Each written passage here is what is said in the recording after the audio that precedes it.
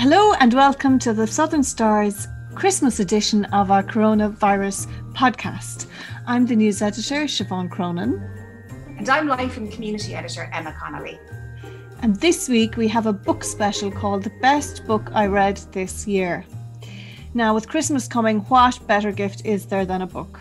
There really is a book out there for everybody, you know. As has often been said, if you don't like books, you just haven't met the right one yet. And if reading isn't your thing, there are plenty of other books you can get lost in, from comic books to art books to cookery, gardening, puzzle books, and so much more. The same rules apply when buying a book as a gift. Don't think if your friend or relative likes books or not. Find out what they do like and find a book to cover that interest. Exactly, Siobhan. So in this week's podcast, we have decided to give you some of our own favourite recommendations from this year's crop of books, and what a choice we've had. But we also have some very special guests, all who were previous guests on this podcast, who have popped in to tell us what was the best book they read this year. We've given them a broad spectrum to choose from, any book published any year, but read this year during this most unusual year of 2020. We also have some well-known bestsellers from around West Cork giving us their own particular recommendations. So this week's podcast is packed with guests and chat. So let's get started. Well, Emma, I have chosen my top 3 books for this year, and I'm going to start with a book that I really didn't expect to be so impressed with. This is a book that is locally produced and actually was published by the Southern Star, so just hands up there. And that's the reason why I came across it, really, because we were doing a little piece on it for the paper, and it is called, now I've a virtual background going on here for anyone who's watching, so it's kind of a little bit difficult to get some of the things on screen, but you can see that, yeah. So Who Was Johnny Wheels? So this is a book by Victor Sullivan, a local writer. I think Victor's based in Cork City now, but he has lots of links down here. And the reason Victor wrote this book was because he came across a revolver in a field near Castletownbere when he was 9 years old. And this led to his discovery of the story behind the revolver. Now, the book opens with this fantastic line: "From the age of 9, Johnny Gill's family tried to keep him hidden." Now, like, you just have to keep reading when you see that. And it's the remarkable story of Johnny Wheels. Johnny Wheels Gill. He was a cripple who became a legend in his native Beara, and he was Victor's great uncle. And the reason he became a legend was from a very young age, the family really felt they had to hide him, because cripples in those days, of course, were kind of unusual and a little bit of shame attached and embarrassment. But Johnny had other plans, and Johnny was very feisty, and he was great with his hands. And he got a local tailor to make him a leather harness, which helped him drag himself around, and which Johnny mischievously called the Cromwell. And then he had his own big creation, a contraption, which was made with discarded metal found around the farm and taken from a local blacksmith's yard. And he called this device his Eureka. And it helped to propel him forward with the help of horses. So he had a little rope, and if horses were going past with carts, he used to throw the rope, catch it on the cart, and he'd get a little free spin into town or back home again or whatever. Now, he also was a real mischievous little character. He was very, very witty, very funny. And he went on to have a very good, fulfilling life. And he was a local craftsman, and he made furniture and he made inventions. And it's just a brilliant, brilliant read. And I really think this book is really going to go places. It was actually published at the very end of 2019, but it really only started to pick up there at the start of this year. It's gone into a second print run, and it's been sold out all over the place. So I really highly, for anyone in your family who likes history, who likes humor, who likes just a little bit of mischief, I really, really enjoyed that book, Emma. Yes, and available locally, obviously. It's available in lots of local bookshops, and if you do have a problem, contact us here. I'm sure we'll be able to get a copy out to you as well. So now we're going to take a listen to one of our guests' choices. And our first guest is Marie Mulholland, who joined us earlier this year. And she's from the West Cork Women Against Violence Project. So here's Marie's recommendation for a book. So my book of the year, which was really my book of the lockdown, was Hilary Mantel's final instalment of The Life of Thomas Cromwell. The final book is called The Mirror and the Light. It's about 900 pages long, so it was a cracker of a book to be reading during lockdown. And in it, Thomas really comes to his final days or his final year. You can't possibly keep on massaging the ego of a tyrant and a sociopath, as many in America have found out with Donald Trump. And Henry VIII is very much a Donald Trump kind of figure, although he's got more brains than Donald Trump. And Cromwell had been his Jared Kushner, really. Is Mr. Fix-It, doing things for him, keeping him happy, sorting stuff out for him with his staff and with his foreign affairs, etc. But eventually Thomas too falls foul of the regent, and he ends up in the Tower of London in this final book. But what is wonderful about Mantell's storytelling and her writing and her research, historical research, is that it would have been so easy to paint Cromwell as this just very evil man. But she paints him in shade and light and shadow, and you get to understand his motivations, which are basically that he came from an impoverished background and became the close acquaintance of the king. Someone from his background never got that close to royalty, and that made Thomas Cromwell a lot of enemies in the court of King Henry VIII. Right, so Hilary Mantel there was Marie's choice. So Emma, what's your first pick? Okay then, so I'm going to start with this book. It's a book called Bad Blood: Secrets and Lies in a Silicon Valley Startup. Bit of a hefty title. It's by an investigative journalist, a Pulitzer Award-winning journalist, John Carreyrou. I'm probably not pronouncing that right. So it was written in 2018. So I'm thinking possibly some of our listeners might already be well up to speed on it. So I'm coming to it a bit late, but I'm so glad I came across it. It's actually a friend of mine recommended it to me. I think maybe we were a good bit into the first lockdown, and I had had enough of Netflix. I'd had enough of Instagram. I'd had enough banana bread. Banana bread. I'd had enough, and I needed something. So she actually sent it to me, and she saved me, really. So it's a true story. It tells a story of a young American woman called Elizabeth Holmes, a college dropout who went on to set up this multi-billion-dollar biotech startup company based entirely on lies and deception. Fooled everybody. It's a blood testing company, fooled everyone, the biggest brains in Silicon Valley, and then it all just collapsed, basically thanks to John, the writer here, as he basically exposed it all. Exposed it all, thank you, exactly. So it's why did I love it? It's I didn't think I would love it. It does sound potentially a little bit dull, but it's far from it. It's so gripping. Like I said, I was kind of book where I was kind of like trying to sneak away during the day and get back to, I was kind of resenting work, housework, family. I didn't want any deviations. I wanted to go to bed early and I didn't want to get up. So, and then when it ended, I never wanted it to end, basically. So I know I sound maybe dramatic, but it just had me, it gripped me. And the good news is, well, for me anyway, I think according to the back there, Hollywood is turning it into a movie. So I was just going to say, sounds like perfect. Even the name. It's got all the ingredients. So yeah, I totally riveting. I'd really recommend it to anyone. I mean, it's not complicated. You don't have to sort of sit in a quiet room and keep track on all the characters and all the rest, because there's a lot going on. So I'd recommend it to anyone really who just wants to get stuck into a good story, and you don't necessarily have to have any particular bit of escapism. Yeah, it's total escapism, and the fact is though that it's actually a true story, which makes it even more gripping. So Bad Blood, yeah, totally loved it. I would totally recommend it. You won't be able to put it. Now, Emma, as you said, we've asked some booksellers around the area to give us their own recommendations, and Cathal O'Donovan from the bookshop in Skibbereen was on, and he has given us 3 really excellent recommendations. His first one is one that's on my wish list too. It's 32 Words for Field, and that's Moncomb McGann's book. I think it's got quite a lot of publicity already. He's a real culture expert, an Irish speaker, a wonderful orator. If you've ever heard him on the radio, he's on quite a lot.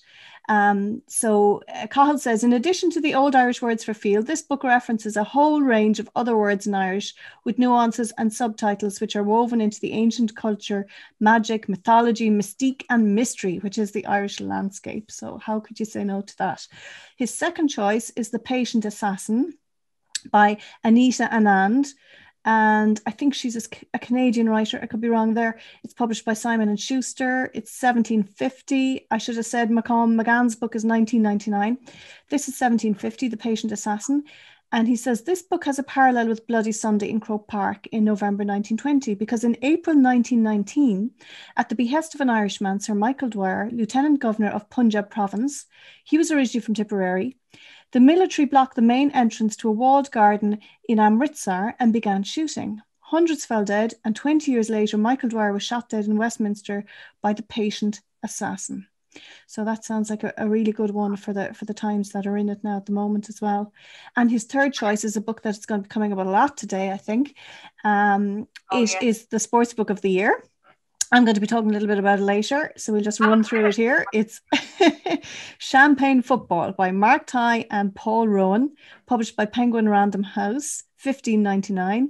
This award-winning book, says Cahill, chronicles the extravagant spending by John Delaney, chief executive of the FAI, and the message there for every organisation, whether state or voluntary community, is that there needs to be oversight, transparency and accountability in all dealings at committee or board level, and that the cult of personality is best avoided. So we'll be getting back to that one again later. And now let's have a listen to what Skibbereen school teacher and environmental campaigner Brenda McCarthy has recommended. I recommend two books for anyone to read from 2020. My first one is a sports book by a hero of mine called Barry Geraghty. His book is True Colours. And the second one is Night Boat to Tangier by Kevin Barry. Now, a good one there from Brandon. Now, Emma, you also have recommendations from Trish Kerr in Kerr's Bookshop in Clonakilty.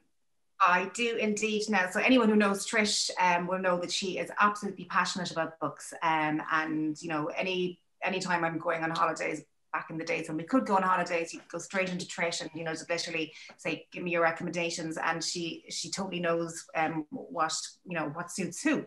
So I was very curious to hear her top picks. So her first one is The Promised Land by Barack Obama.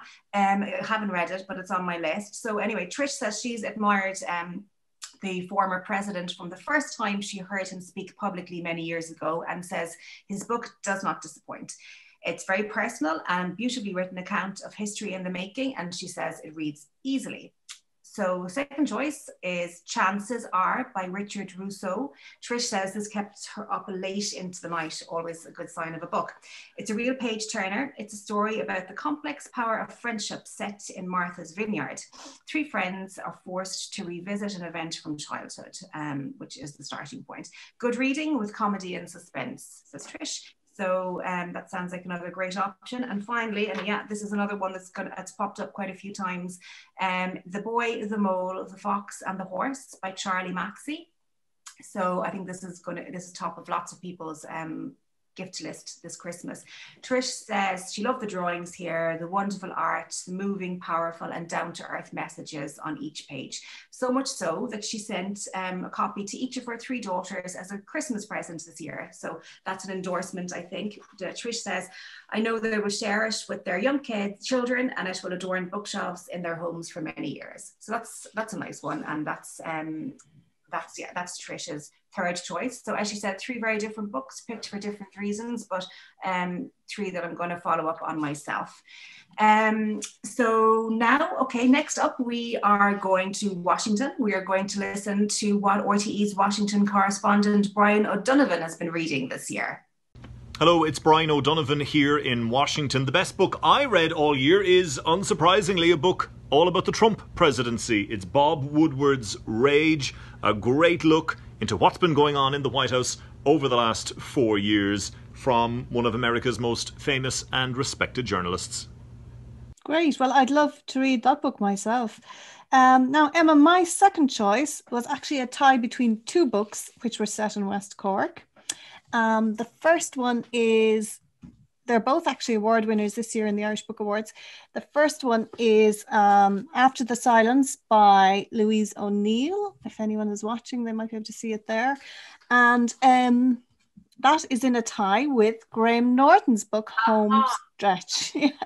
Now, I loved both these books. They're both very, very different. But of course, when a book is set in a place where you're living, it has that little extra quality, I think. because you spend your time trying to see, you know, if you recognize any of the characters or especially any of the locations.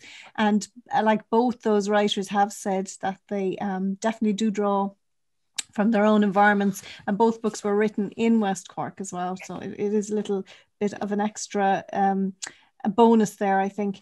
Now, Homestretch, it starts with a car crash at a roundabout in a small town in West Cork, where the driver survives, a lot of his friends are killed, and then it goes on to what happened to him after that. And I've heard Graham Norton talking about this, you know, and he's read several similar court cases, and he said it always stuck with him, but very often the driver survives. And he often wonders what happens when you're that young. You make a mistake, but the mistake you make is that you've killed your friends, or you've killed your parents, friends, children, you know, so it has resonances right through the whole family. And so he follows this guy, Connor, through his life and what happens to him next. And a little added nuance to the whole plot is that Connor is gay in Ireland in the 80s, and he doesn't want to come out, or he feels he can't. So he leaves Ireland because of the car crash, because of what he's struggling with internally. He goes to England first, then he moves on to New York, and then it all comes back to haunt him, his choices, his decisions, and then, you know, links back to the family home in Cork and stuff. So I won't tell you any more, but it's a really good read. I'm 3/4 of the way through, so it's going to say, don't go there. No, but I mean, I'm enjoying it like and it's a great read. No more that, like, it's his third novel now, and I've enjoyed all of them. This one's quite different because, as he says, he puts a little bit of his own experience into this one about, you know, being a young gay man in Cork and wanting to go to the big city and find out what's there. So, and then After the Silence by Louise O'Neill is, like, it's equally riveting. It's set, a murder happens, you know, Christmas on an island, but she has kind of loosely said is based a little bit on Cape Clear. Not that there were any grisly murders in Cape Clear, but, you know, from the landscape and that, she would be very familiar with that island. So she sets her novel there on an island, and they get the ferry back to Baltimore basically, and to and fro. So you're watching the whole time to see if you recognize any little locations. So there's a murder, it's a whodunit, but then there's, like, in the background, there's like this domestic violence going on. There's a lot of innuendo on the island about various families and, you know, their backgrounds. And again, I won't delve into it too much, but it's definitely a psychological thriller. It's much more nuanced than you'd expect when you start reading it. You think it's going to be a light murder mystery. Not at all. You really get deep into the characters. And, like, it's no wonder she's won a big award for that this year. So well done to Louise, and well done to Graham. And it's hard to choose. If I had to choose one of them, I don't think I could. I'd just get both. You're getting an extra one in there. That's not fair. Absolutely, yeah. So I would recommend that for yourself as a little treat, or your mom, your granny, your cousin, anyone. It's really wide-ranging material there, I think. Now, let's take a video from who was our very first podcast guest, and that's teacher Emer Downing. She's from Skibbereen. She was based in Bergamo in Italy, which, of course, is really badly hit by the pandemic back in March or April. And so Emer's been doing a lot of reading. So let's have a listen here to her recommendation. Hello from Bergamo in Italy. My favourite book that I read this year was The Woman in the Window by A.J. Finn. It's a psychological thriller, and I just couldn't put it down. I read the whole thing straight through in 6 hours. Great recommendation there from Emer. Thank you. I must follow up on that. So my second choice one is More Than a Woman by Caitlin Moran. Now, I have to say, I have always thought that I didn't like Caitlin Moran at all. I always thought that she was a bit loud, you know, a little bit in your face, a bit, just not. Gauche, I think is the word. yeah, not for me at all. But anyway, it turns out, like most things, I was completely wrong. I heard her being interviewed. I thought maybe it was Claire Byrne or something during the summer, and I don't know, she just really kind of appealed to me. Maybe it was that particular day or something. Anyway, so much so that I was inspired to go and get her book. Which she describes as, which she says in the back, join me for 24 hours in the life of the average woman. So I really liked it, I have to say. Now, I have to say I haven't read all of it because it's kind of book that's split into these nice little chapters so you can dip in and dip out. which makes it, just very accessible. So yeah, I really liked it. It's laugh out loud funny in lots of places, which is always a good sign. And it's a good sign, yeah. And definitely made me feel like I wasn't alone in some of my craziness of being a woman, which is another benefit. Now, some of it is a bit cliched. I mean, look, I'll give her that. So she has questions like, why has wine turned against you in middle age? Who's looking after the children? How to make sex less boring? And she's a whole chapter on that, about having maintenance sex with her husband, every so often, just to keep things going, which is, a bit cliched. But look, it's funny. What are men? Pretty real too. Pretty real. Yeah, you said it. What are men really thinking? And she says they're probably thinking nothing. What are women thinking? Everything.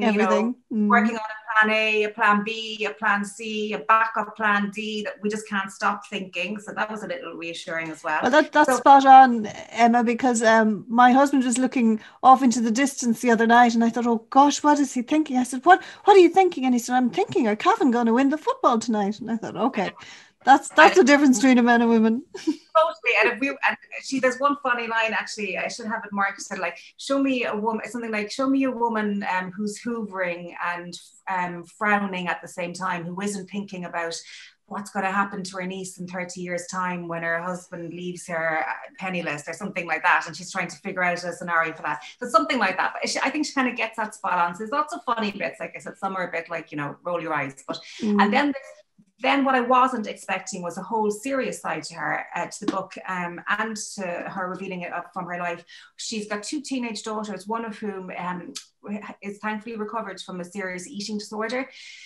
And she made several attempts to take her own life, which obviously is about as terrifying as it can get. She doesn't shy away from kind of going in.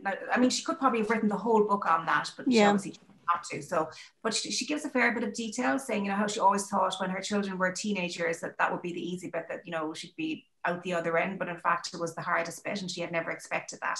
That's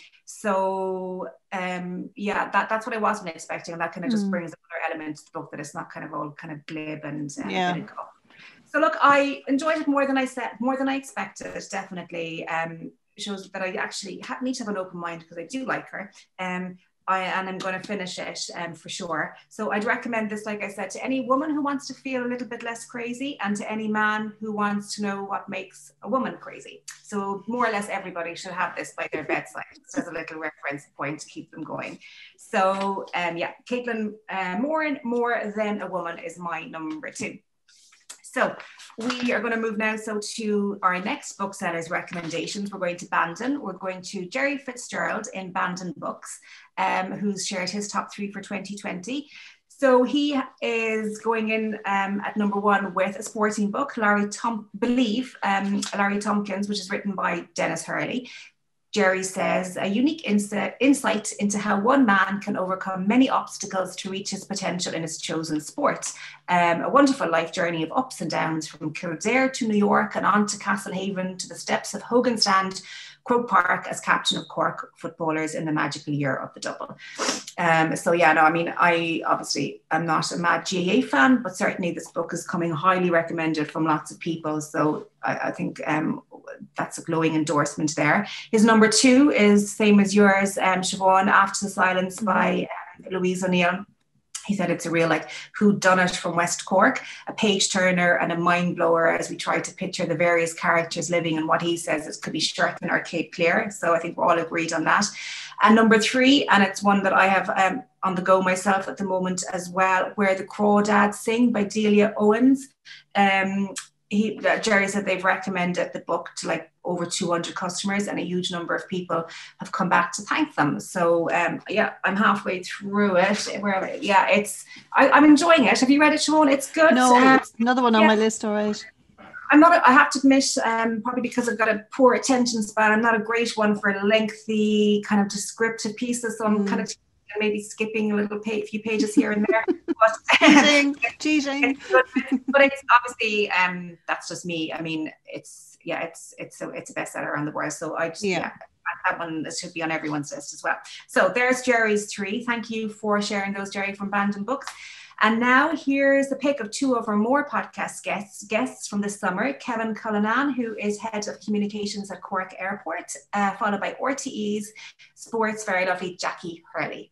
One of the books that I got to read this year was The Tattooist of Auschwitz by Heather Morris, which was a really compelling read and once again shows man's inhumanity to man. And the other great book that I got to read this year was Champagne Football by Mark Tighe and Paul Owen, The Fortunes of John Delaney as CEO of the FAI. A thumping great read and some great investigative journalism. Hiya, Jackie Hurley here. Well, my favourite book this year is Champagne Football by Mark Tighe and Paul Rowan of the Sunday Times for all the work that they did around the John Delaney controversy and everything that happened with the FAI this year. And I think it's just really, really well written. And while some of it we already knew from their journalism work that they put in the newspaper, I think when you just read it chronologically in the book and you see it for what it is, I think it's just all the more startling. It's a brilliant, brilliant book. It's already been named Sports Book of the Year.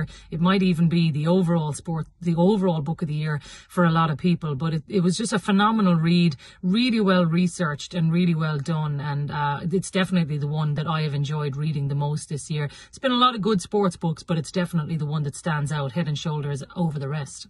Right, well, there was another recommendation in that for Champagne Football, which is appropriate because it was my number 3 book.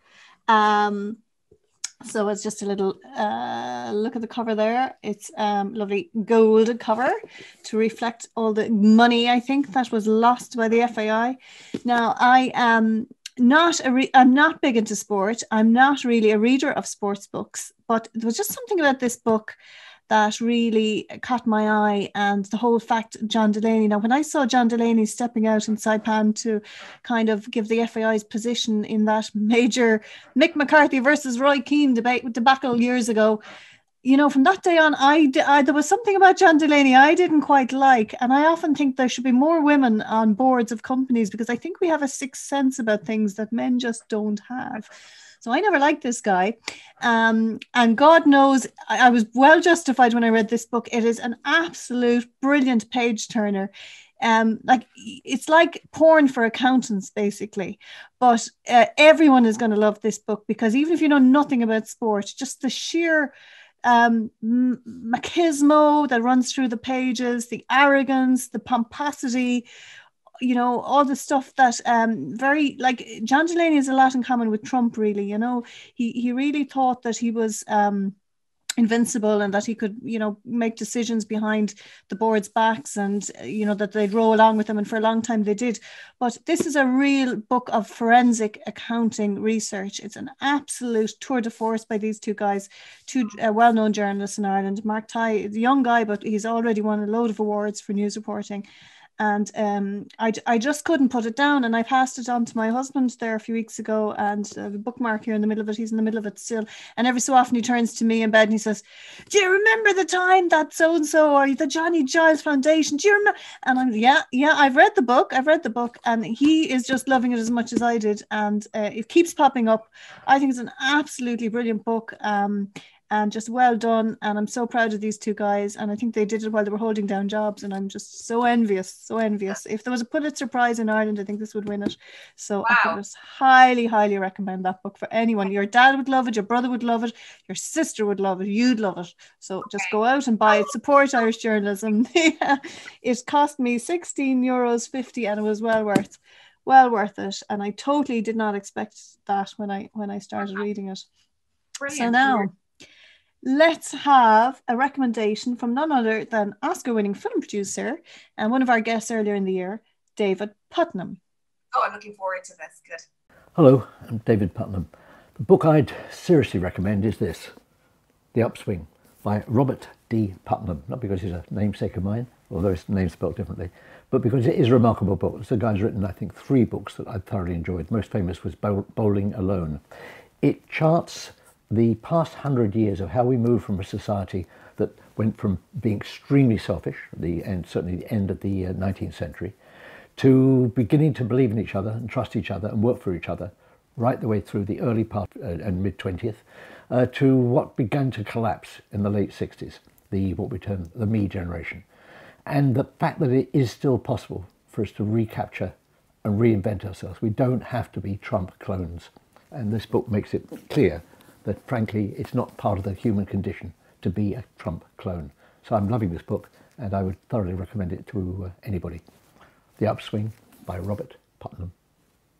Brilliant, very most interesting. So let's take another recommendation from another recent guest and wellness guide author, Bibi Baskin. One of my favourite books this year, The 6 Traits of Self-Leadership by Irishman Michael Daly. You learn a lot from this book, I did, and one of the secrets of success is those people, they take the time and invest the energy into setting out just where they want to be. Michael Daly, The 6 Traits of Leadership. Well done, Bibi. I enjoy that, I have to say. So my third and final recommendation, Siobhan, I have gone with, for the year that's in it, a cookbook. Now, I'm actually supposed to have a ban on buying any more cookbooks because I have just got a very silly amount of cookbooks, most of which I never use at all, basically. I think everybody does, Emma. I'm the same. I've a whole press in the kitchen of cookbooks, and I'd say I use 3 of them all the time, and the rest don't get a look in. No, what is it? It's about something about they're beautiful. Yeah, we're just easily seduced, aren't we? But so the one I have got is No Fuss Vegan, Everyday Food for Everyone by Roz Purcell. So like I said, it was basically just the loveliness of it that kind of sucked me in, because I'm not a vegan at all. I mean, I love the idea of being a vegan. I'm not even a vegetarian because I'm probably a bit too lazy on all counts. But this book actually would make it very easy because the recipes are so straightforward. There's no need for any kind of elaborate ingredients that you would have sitting in, you'd buy the whole lot of them and they'd be in your press until you're out every 5 years and they're all gone off kind of thing. So it's really simple. She's obviously like so many books, there's snacks, there's lunches, there's sides, there's everything. And there's even, she's kind of adapted them. Some can be just vegetarian, some can be vegan. So, and are there nice pictures, Emma? That's the best ingredient of a good cookbook. I mean, it's quite arty, yeah. It's beautiful. It's lovely. It's just really nicely photographed. And I like Roz. I mean, I think she's obviously active on social media. She's very, she's very honest, isn't she? In some of her posts.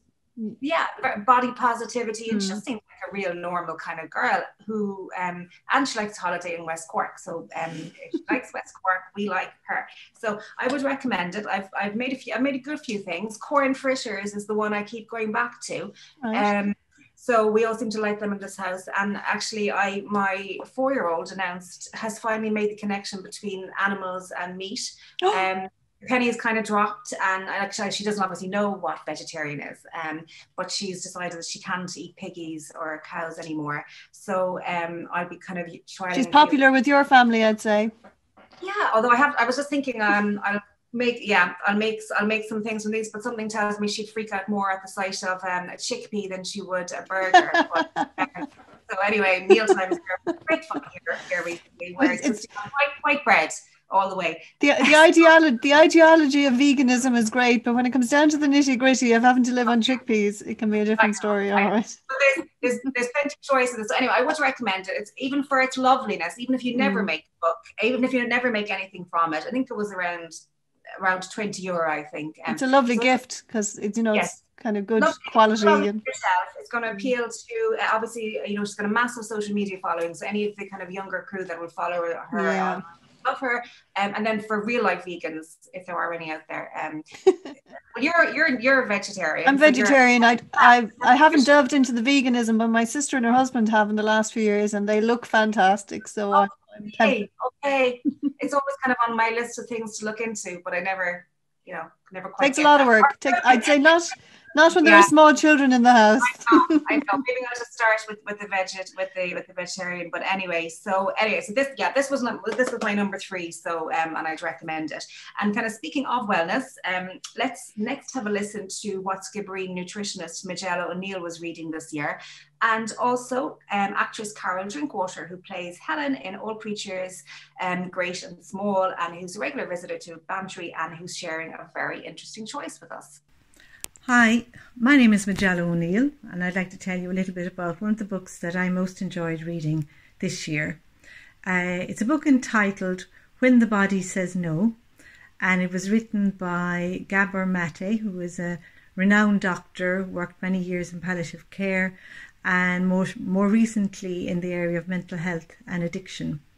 The focus of the book is on the mental health root cause of disease, and he focuses quite a bit on early childhood trauma, on stress, on repressed emotion, on loneliness, as being as one of the main factors that lay the ground for diseases. He gives quite a few case histories of people suffering from motor neuron, Alzheimer's, cancers, different autoimmune diseases, and highlights particular types of personalities that can be more predisposed to these diseases. So from my perspective as a nutritional therapist, understanding root cause is a big focus of my work. And while diet and lifestyle have a huge influence, I also know that our mental health and our attitude to life and our focus and our own self-talk has a huge part in our mental and physical well-being. My novel of 2020 is Apeirogon, Colin McCann. It's a beautiful story of two men, Israeli, the other is Palestinian. Both of them have lost a child in the conflicts, and it's a process of healing and understanding one another, dialogue, talking. I really recommend it. Great. Well, another few great recommendations there from Majella and Carol. And now just for a quick roundup of just one or two books I just wanted to mention. There was a lovely book came out during the year, and I'm really very keen on supporting local writers and local publishers. And we have a feature in this week's paper on some local books if you want to check that out. But another one that came across my desk that I really, really liked was People of the Sea, which is a maritime history of Beara by Mark O'Sullivan-Valig. Now, Mark is the former arts editor of the Irish Examiner, and he'd be very well known in the Beara area, and he's done some really wonderful research into the history of Beara, which of course is, steeped in maritime history, and there's hardly a family in Beara that wouldn't have a link with the sea, whether through fishing or whatnot, the islands. So, he's got things like the Puxleys and Allihi's mines. Puxley Manor is a fantastic historical location down there. So he talks about that. The Bear Island longboat, links with Wolfe Tone. And then he has People of the Sea, and he has, 20 different people who are associated with the sea from Beara, and their stories as well. So I just think that's really... it's quite a thick book too, so it's well worth it, and I think it's available in all the bookshops down Beara Way and a few up at this direction as well. So Emma, I think you had another one or two you wanted to mention. These are just on my list. I haven't gotten around to buying them or reading them, but if anyone's listening in, I'd be happy to get them. So I'm curious to read Dr. Murray Cassidy's Beyond the Tape. Yeah, I admire her. I think she's professionally, and I think she's a very elegant lady, and we would be very keen to hear her story. So I've heard some good things about that as well, and I saw her interviewed somewhere relatively recently. So that's on my list. And then another one called The Weekend by Charlotte Webb. Now, the only reason I'm interested in that is because a writer called Lionel Shriver, who I really like. Oh yes, we need to talk about Kevin. Yes, and so I don't know, I just always, whatever she says, I'll just go, okay. So I think I really like her book. So The Weekend, I think it's like an easy read, but it's not too. Is it a murder mystery or a romance or something about older women who are, the relevance of older women beginning to feel irrelevant, I think is kind of the theme or something like that. You're preempting something there, am I? Look, it's like a lot of middle-aged recently. Early days, yes. Sounds a bit like Beaches, maybe, that movie. Maybe that was why I was subliminally attracted to that one as well. It's just about clinging to your youth, something like that. So they were my two, I think. Yeah, so Murray Cassidy and The Weekend for some lighter reading. Right. And now one other one I just wanted to mention in passing, which I mentioned a few weeks ago because I interviewed Shane Ross on this podcast, and I have to say it was one of my favourite interviews because he is such a mischief maker, that guy, and such a charmer with it. And he has some great descriptive passages in the book. I read one out on the podcast about Fine Gael and about Fianna Fáil, and one line was, "They're savages in a savage world," which I thought was brilliant, which you could probably say about any politician. But so his book is called In Bed with the Blue Shirts, and it really chronicles his last few years in the Dáil, right up into to this summer actually, and the pandemic, and Fine Gael's fantastic response to the pandemic, which kind of got them back in everybody's good books, having had a disastrous election. But if you're into politics at all, or even just want a funny light read about politics, it's quite a light read really. And Michael Collins features very heavily in it as well, our own Michael Collins, the TD. I really do recommend that one, and that's in all the bookshops now at the minute. It's getting quite a lot of take up there.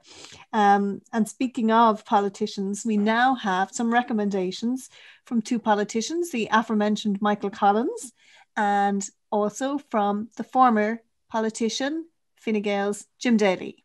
I don't get much time to read books, but I certainly did take time out to read a fabulous book this year. It was For Eva, written by Vera Toomey, a woman who has struggled so hard down through the years to get medicinal cannabis for her daughter, to save her life basically, and for medicinal cannabis for the people in this country who are suffering greatly. It's a fabulous read and well worth a buy for this Christmas. Hi, Jim Daly here. The best read I enjoyed in 2020 was, without a doubt, Graham Norton's Home Stretch.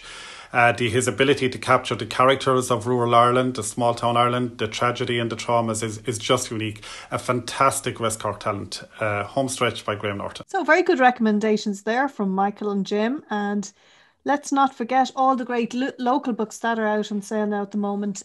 So please do remember to support local. If you're not buying a local book, then buy your book in a local bookshop to keep us all going for another while. Definitely something we need to keep in mind. So another local woman, Gráinne O'Keeffe, joined us during the year here, and I was curious to hear what the chief executive of the Ludgate Digital Hub was reading, and here she tells us. Two books to recommend. One is Dr. Tara Shine, Kinsale-based environmental scientist, How to Save Your Planet, One Object at a Time. And the second book, another West Cork lady, Louise O'Neill's new book. Enjoy. Very interesting. So we also had a lot of talk about environmental issues this year on the podcast, from plastics to climate change and recycling. So we asked two of our guest activists to give us an idea of what they were delving into this year. So starting with Abby O'Callaghan-Platt of Voice Ireland, and followed by climate change activist Skibbereen's Alicia Joy O'Sullivan. Hi, this is Abby O'Callaghan-Platt from Voice Ireland. My favourite book of the year is Girl, Woman, Other by Bernadine Evaristo. It was recommended to me by Trish Kerr and Kerr's Bookshop, and it won the Booker Prize in 2019 jointly with Margaret Atwood's The Testaments. Yeah, it's really great. It's a story of, I think, 12 different people, and it's each like little stories told from their perspective of their overlapping lives. It's mainly about black women in the UK, but it's a lot about racism, of course, but there's also all of the different intersections with education and class and sexuality and gender, so it makes it really interesting. And one of my favourite things about it is the fact that it often tells the perspective of one woman, and then it tells the perspective of her mother, which I just think is fascinated all the different challenges that they've faced throughout different points in time, and how the world has changed around them and the different challenges they face with that. So yeah, I found that really fascinating. And also just the way that people can only see their own perspective, the way that they perceive others, and then it shows the story from this other person's perspective, say the mother or the daughter or the sister, and although so many of them have the same lived experiences, they all perceive it differently. So yep, it's a great book. My favourite book I've read this year is The Secret Barrister. It was written anonymously, and it's about stories of the law and how it's broken. Great. Well, that's a new one on me. I must check that one out from Alicia. So if you want more recommendations for books and for viewing, listen back to some of our podcasts during the year, because the last question we asked everybody on almost all the podcasts was, what are you watching or what are you reading during the pandemic? And we got some really good recommendations there. So if books really aren't your thing and you'd like to watch something interesting on maybe Netflix or a good movie, just check in with some of the podcasts. They're all still available on our southernstar.ie website under the COVID-19 tab, or just search Southern Star Coronavirus Podcast. And if you don't want to watch the video version, you can pick it up on iTunes, YouTube, Spotify, Acast, Stitcher, or wherever you get your podcasts. So just before we finish up, myself and Siobhan would really like to thank everyone who contributed to this podcast this year, not just this week, but since last April, gave us their time so willingly and happily to share with us and with you. So thank you all. So we have one more podcast to share before the holidays, a look back at some of the most memorable moments, and one to enjoy, especially if you have some downtime coming up. So that'll be live on all the usual platforms from next week. And now, Emma, I think we have some music coming up you're going to introduce. To round things off, we've got a lovely song from Ballinadee-based Martin Leahy, who has composed his song for Kirsty McCall to mark the 20th anniversary of her death in December 2000. So until the next time, it's goodbye from myself, Emma Connolly. And from me, Siobhan Crum. Bye. The water's edge, you're cupping your hands. Engines roar out on the wind. An empty piece alone on the strand, where none of broken things mend. God's fair earth, you've travelled all night. A soothing low light at the door. The heart beats in the eternal mind. Your songs ring out evermore. And tonight there's a melody. I hear your voice come through the dark. Oh, shine, sing out heavenly, sing out the fading spark. The source of life, of grace and of love, will bury all those away. But winter's day out bright enough, the swell, the boat made its way. The picture bright lives on in my mind. He comes up for air and in out. Out of my path, you push him aside. An angel floats round in his house. And tonight there's a melody. I hear your voice come through the dark. Oh, shine, sing out heavenly, sing out the fading spark.